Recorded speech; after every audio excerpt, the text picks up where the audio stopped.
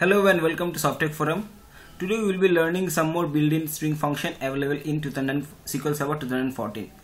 In my previous video I have shown you a couple of string function which are available in 2014. You can follow that same tutorial in that previous below command line link. You can follow that YouTube link over there. So let us start with today's session with Soundex string function. Soundex string function, it returns the 4 character code to evaluate the similarity of two string. What does it mean is, like, if you can see here Soundex as Smith and Soundex as Smith, the spelling of these two character is different, no? The word is different. So if you're executing this statement, you will be seeing that Soundex is returning the same value. Means the pronunciation of these two character string is same. So Soundex is nothing but giving you the pronunciation value of the Varchar version. So let us go ahead with the next string function, which is difference function. Difference string function is nothing but returns an integer value that indicates the difference between the Soundex value of two character expression. So when it is the difference, right, it will be giving you the Soundex difference value, Soundex value difference between two string, no? So if you are taking this is as a expression, like example, so I'll be just giving this same thing. So it will be giving me the result as 4.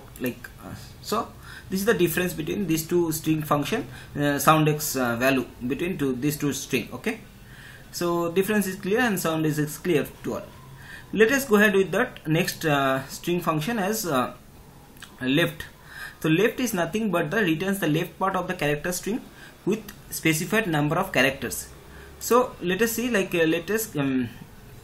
so now let us see, select left as India, and I'll be giving us 2 or 2. So it should give me as I and N. Okay, so these two.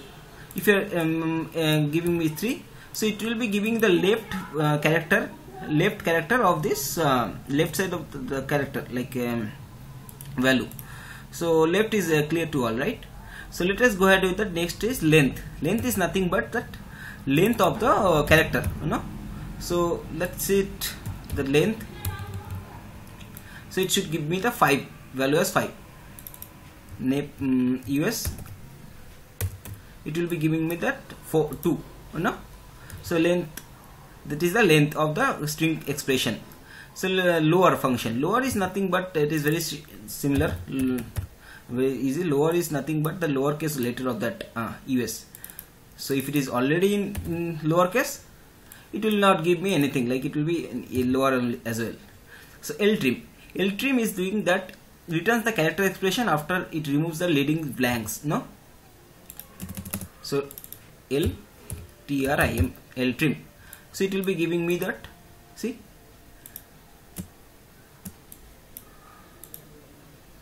so Ltrim, it removes all the blanks on the left side and it will give you the result. So that's all for today. Thanks for watching this video. I'll be coming with some more string function in my next video. Thank you. Thanks all.